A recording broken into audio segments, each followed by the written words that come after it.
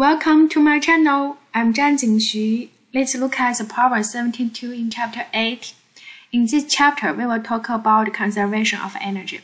As you can see, there is a person on this slope, and then the model give it a force Fp, right? There is a machine give it a force Fp, and then we need to find the power for this model, this machine. How can we do that?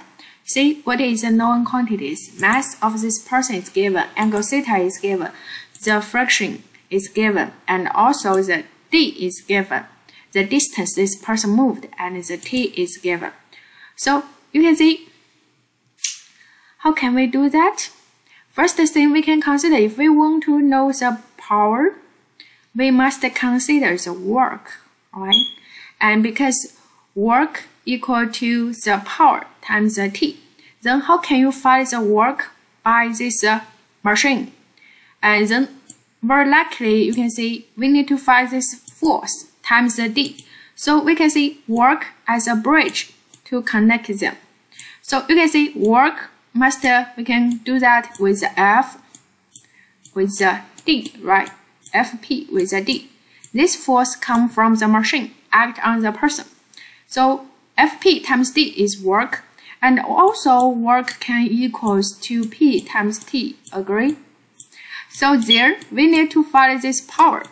It looks like we need to find Fp first. How can we do that? Do the force analysis.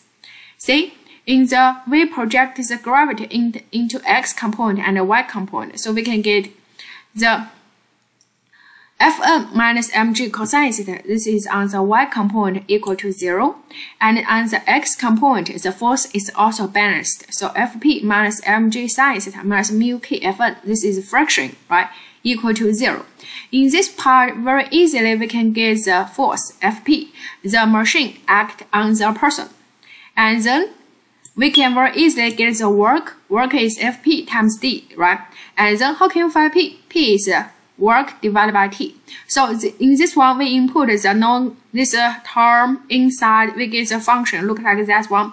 Inside this function, you can see mass is given, angle theta is given, mu k is given, d is given, t is given. So you just input all the known quantities, get final answer. Thank you.